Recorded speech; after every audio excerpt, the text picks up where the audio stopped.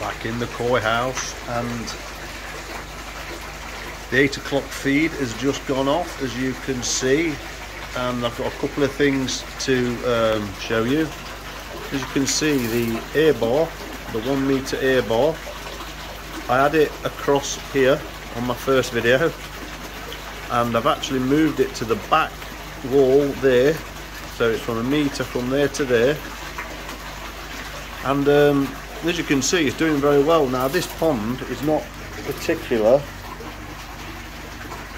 that deep, so if you've got something 4, 5, say 4, 5, 6 foot, and you've got one of those air bar, sorry, then you're going to get a really good uplift.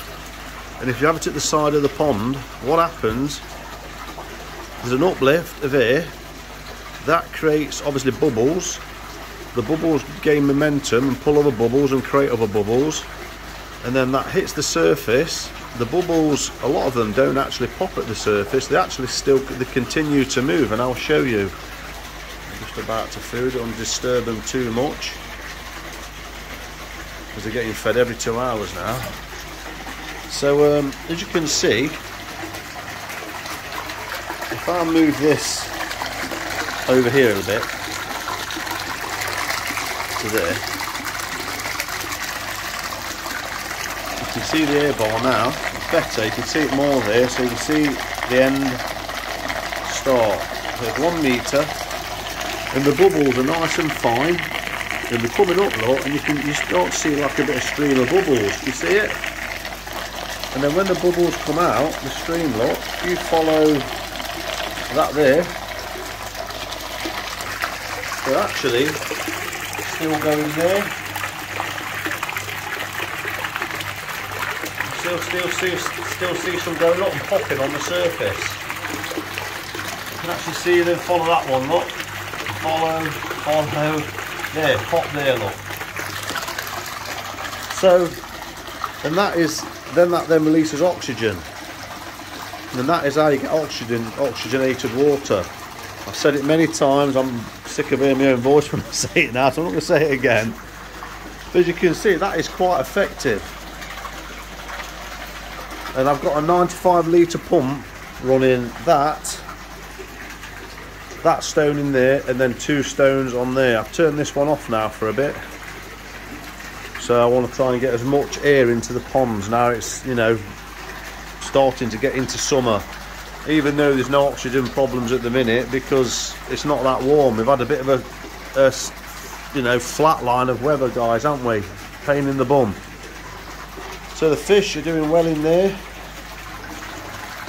I've messed about with this because I had this one in there, you remember, with the old spraying, but I was finding that even though you can't see it, and that was splashing this way as well there, and I've come in today and it's a bit there, look. So obviously what's happening is you're getting the odd splash, and it don't seem a lot, but it's surprising how much the odd splash of water creates green and wetness. So I'm put that back, pointing straight across the pond. Now I've done this up, well, I say up and down, it was up and then across, but when I take this off sometimes, I'm finding them getting quite a lot of DOCs trapped in this, so I've put an hole in there, look, and a bit of pipe. I did actually have some tube into a bucket and left it overnight, and it didn't collect anything. So I don't know, we might at least drag some air into this part, but let's see if it does it now. Let's see if it drops all the DOCs into the pond.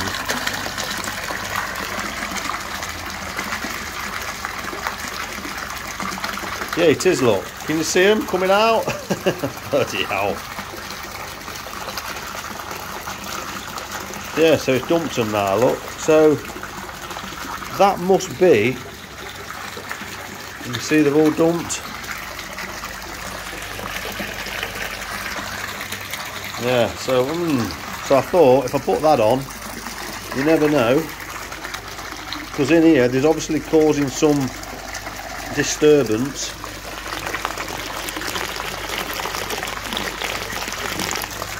And I thought it might actually create some DOCs, but anyway, it's not. Look, dumped them all in the pond now. So I think where it's coming from, it's not coming from there. It's actually coming from when the water comes through, works through, hits the media, comes out the bottom and hits the bottom, and it's obviously creating foam here. So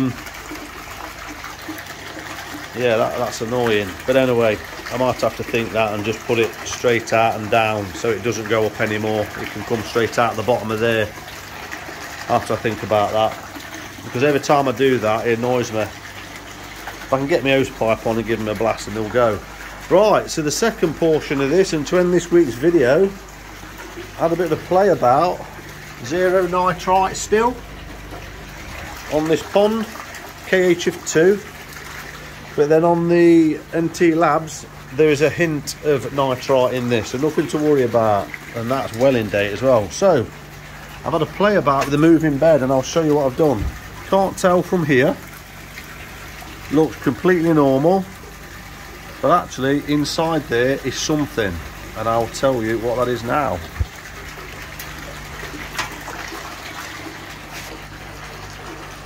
So there's a Facebook group, and every time someone mentions KH, one chap pipes up every single time without fail, and this person recommends something to maintain your KH, keep it stable. So I'm trying it, because I don't mind trying it. So that pond is KH2, I've just done them, that's KH2. Now this one, I've got some filter sacks, filter bags, and I got these off Amazon. There's like this mesh for ponds, actually for pumps as well. If you've got to put a pump in a pond, you can actually put them inside this sack and then put the drawstring up to collect media so fish can't get trapped in him, your pump and things like that. But anyway, that's what, so there's that, and I've got some smaller ones as well, this size. So I've got 3 of those and 2 of these. So this size I've filled up 2 of, oops, 2 of them with Canterbury Spar, and you get this from builders merchants. This is that stuff that when you can remember in some properties years and years ago, or some flats and things like that, they render, get it, and then they spray this on with a little tool and spin a handle, and it's got like wire brushes, and it flicks it onto the wall and it sticks into the render. It was all the rage years ago. It's called Canterbury Spar. So this person, like I say, swears by it. Now I think a lot of us have used KH buffers, bicarbonate. I use bicarbonate because it's cheap, you can get a sack of it, and I just put some in every few days and just keep it maintained. And this stuff, I'm surprised how actually clean it is, and obviously it's got made up this stuff of calcium carbonates.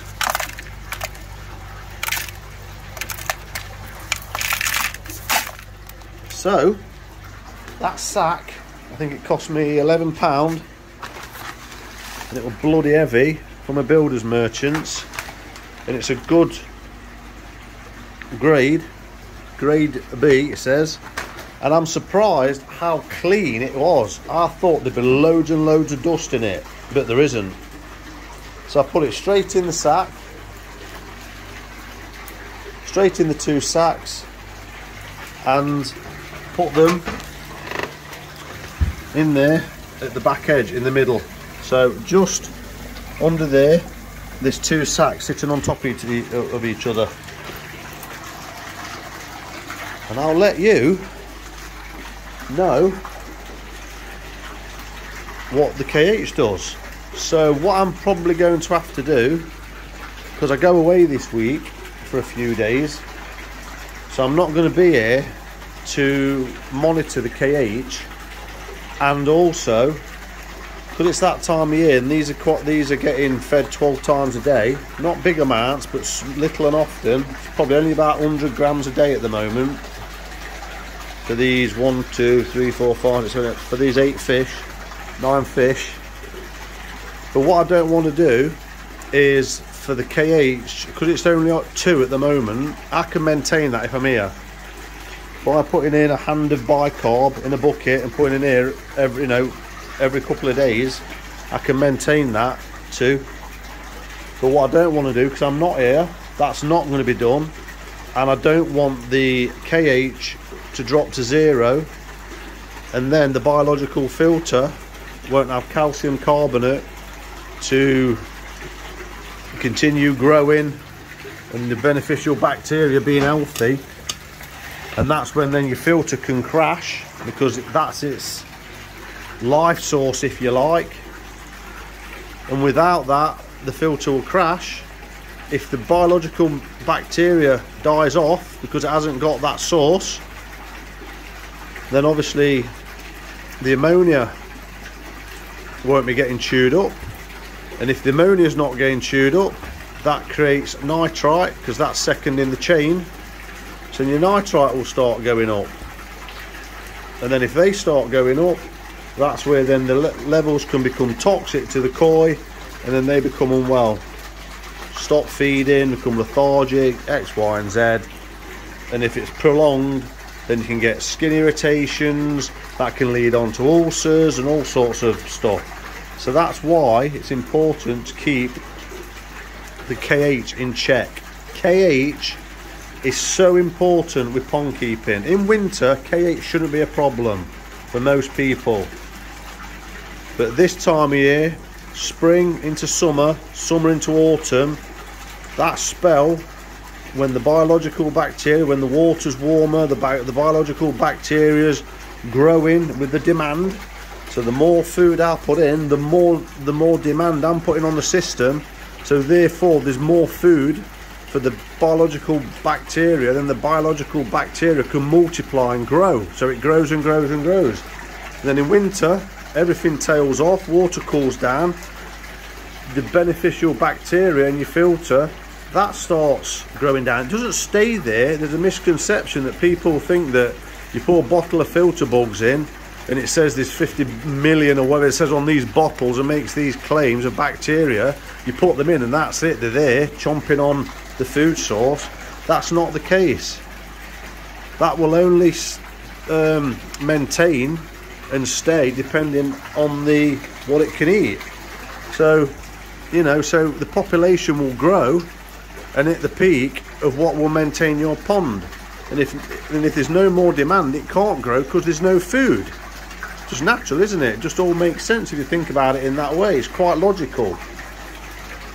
So on that, I will let you know how I go. But to end that, what I'm going to do, I think, I'm probably in the next couple of days, I might put some in now.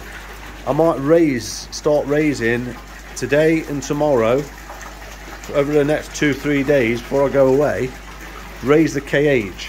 So it's about 4, 5. And then it'll obviously deplete a little bit for when I get back. Deplete, then hopefully probably be round about what it is now when I get back, as opposed to not be on 0 when I get back. That in there may well maintain 2, and if it does, I'll be absolutely over the moon. If that can maintain the KH, and what I mean by maintain, keep it at the similar sort of level, so I'm putting in less bicarbonate, changing, fluctuating things, keeping it more stable, I'll be happy as Larry. But I'll soon know, because for some reason that is more or less in tow with that, which is a bit strange because that has a lot more food going in than that. and there's 4 fish in there. So so yeah, interesting stuff. So like I say, I'm not going to take credit for that if it does work, and I'm not going to take credit for it if it fails. Nothing, if there's nothing, if you don't try things, there's actually nothing gained, is there? So in my eyes, there's nothing gained, nothing lost. Now some people might say, oh, you shouldn't be using that because it might do this and leach stuff into your pond and stuff like that. But you can buy products. You can use there's oyster shells. You can buy a bucket of them for about 30 quid. Was it about 5 kilo for 30 quid? I've seen them. It's absolutely extortionate. I know the Japanese use a lot of shells, oyster shells, sacks of them, or you know, troughs of them of the stuff to keep the KH balanced. So, and I'm yet to find that thing that does it, but this person swears by it. They state every time that it maintains their KH. Okay, so I've got a low KH of around 2-3. So surely that should be enough to maintain it. It might not maintain 7 if you want 7 kH, but I'm not maintaining that. I'm maintaining quite a low kH. So we will see. Watch this space. On that note, thanks for watching. I hope your core you're doing okay. I hope your pond's doing okay. I hope this sun comes back, because it seems like it's flatline to me. Does it you? Flatline or what? Wow, we seem to be getting a bit of rain now as well, a bit of drizzle and stuff, but the temperatures are really, it's really crap outdoor ponding. My outdoor pond has dropped now to 17 degrees. These indoor ponds, as you know, have been 24 degrees now, all May and all June. So for 2 months now already, they've been 24 degrees. Consistent. The air source heat pump mini one at the back there has been kicking in. It kicked in today actually, now it's gone a bit flatline. That kicked in today, this morning. So ever so often it kicks in just to bump the temperature back up. But that pond out there, you've got absolutely no chance of growing anything. It's outdoor pond in the UK. It's no good growing pond. You know, you've got to get the water to 22, 24 degrees. Get some really top quality growth food going, like Sakiyakari growth, water quality on point, filters on point so you can get the food going in, because if you're having nitrite problems you can't feed. So it's catch-22. So you've got to have enough biological media. And like I say, I'm testing this year, so I don't know whether it's going to be enough, but I anticipate I should be able to go up to 300 grams of food, which is going to take some doing, to be honest with you, because they're not even consuming. I'll show you now. Because the fish are not that big, look. That Saki, sorry, the Sakai Tancho Sanki is only around 23 centimetres. So yeah, that's not going to take much food a day. And then these are about 45 centimetres, so they don't need a lot of food. So anyway, there we go. I haven't told you what it is, have I? Canterbury Spar. Have you heard of this? Have you used it? Did it work for you? Did it not work for you? Thanks for support. Please hit the like button. If you're not subscribed already, please hit the subscribe bell, hit the notification bell, and thanks for the support. See you on the next one.